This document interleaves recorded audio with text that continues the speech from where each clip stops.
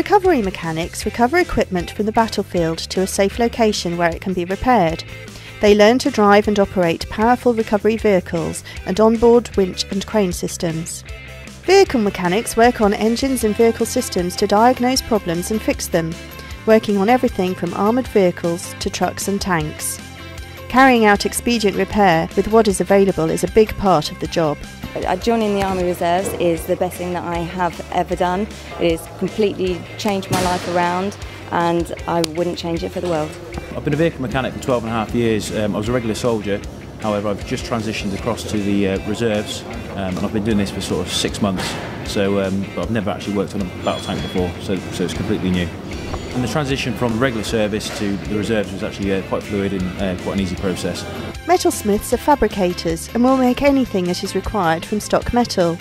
They are welding experts who work from engineering drawings to make components from different metals and alloys. It's another skill that I can learn in amongst all the other little skills that I know, and being able to work with metal is just an absolute bonus, and I just thoroughly enjoy it.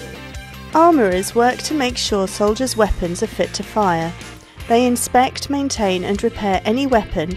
So it was really good fun shooting the Glock. It gave us a good idea today when we're taking it apart to learn how the weapon actually reacts and how the moving parts work. Our soldiers routinely work and train alongside their counterparts in the regular army, sharing skills and best practice.